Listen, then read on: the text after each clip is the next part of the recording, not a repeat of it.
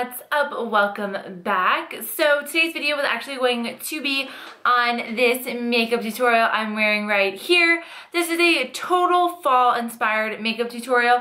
I used MAC Cosmetics brown blue or blue brown pigment in this makeup tutorial. So I actually really like the way that this turned out. Actually a collaboration video with my friend Ashley here on YouTube.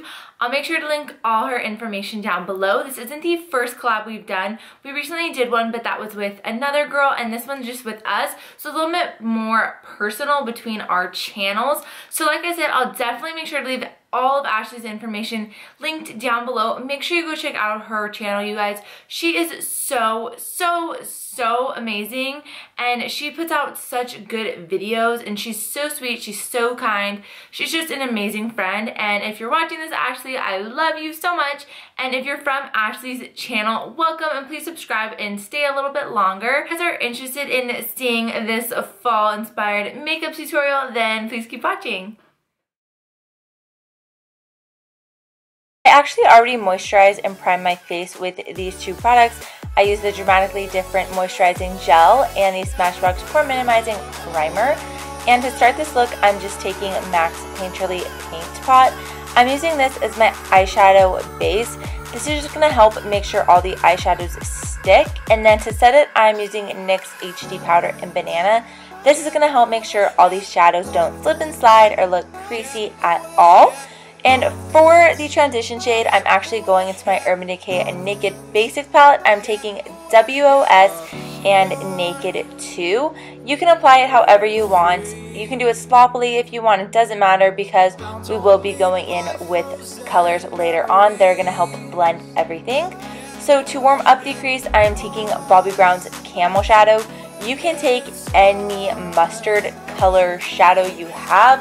I know Makeup Geek makes one, and I know that MAC makes Uninterrupted or Made Uninterrupted. And then for my base for the blue brown pigment, I'm taking INGLOT AMC Gel Liner in 77. Using this black liner really pulled the blue tones in this pigment, which I personally really liked.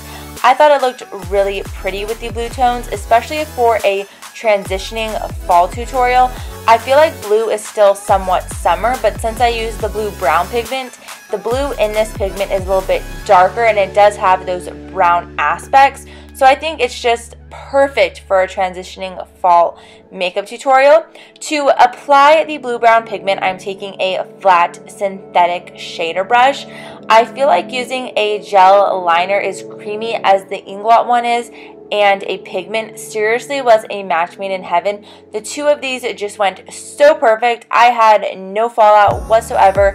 Maybe like a tiny little speck, but nothing like I'm used to. So I'm just applying that on both of my lids. And it doesn't matter how you apply this because we are going to be going in and blending and adding more. So just keep that in mind. It doesn't always have to be perfect. Doesn't have to be perfect the first time around. Going back into the Naked Basics palette, I'm actually going to be taking the last two shades, which are Faint and Crave. I'm using these two to help deepen out the outer V of this look and transition into the crease.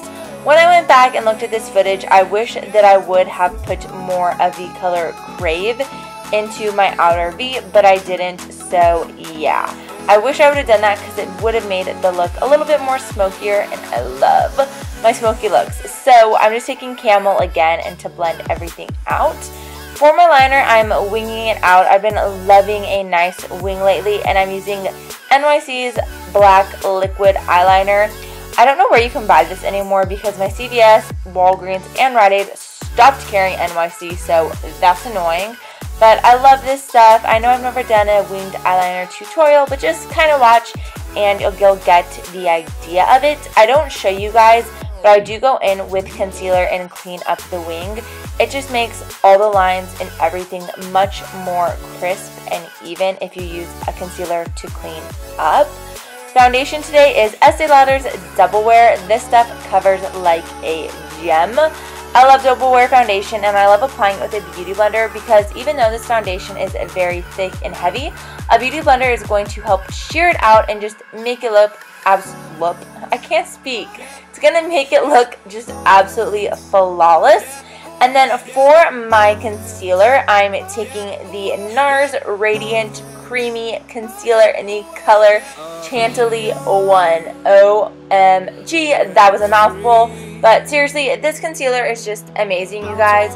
I think it covers really well. I know some people complain about how thick it is, but the thickness and consistency of this concealer seriously does not bother me whatsoever. I just love it so much.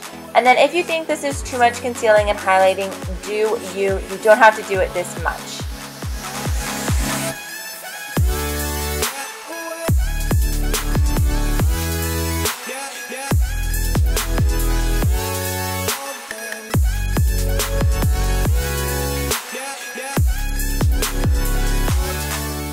So to set my concealer that I just applied, I'm taking the NYX Banana Powder once again and just applying this to the places where I put my concealer.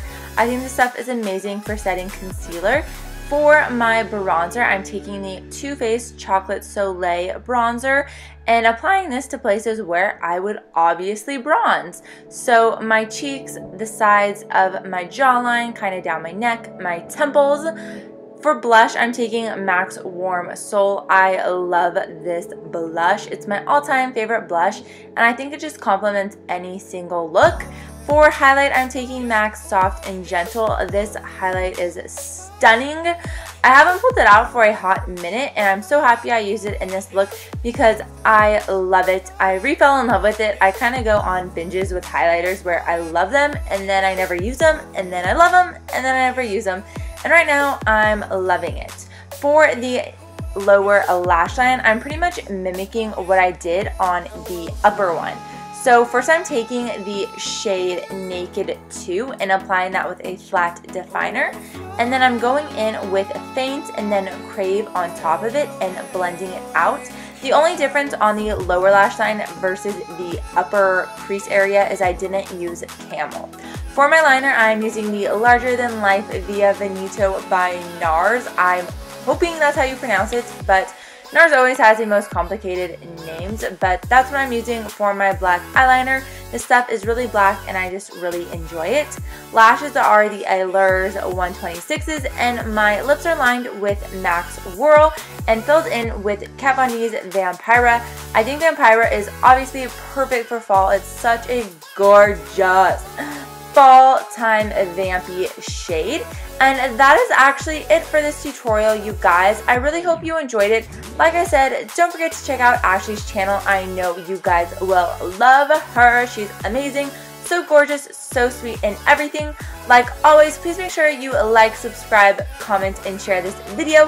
And I will see you guys in my next video on Wednesday. I love you guys so much. Bye, guys.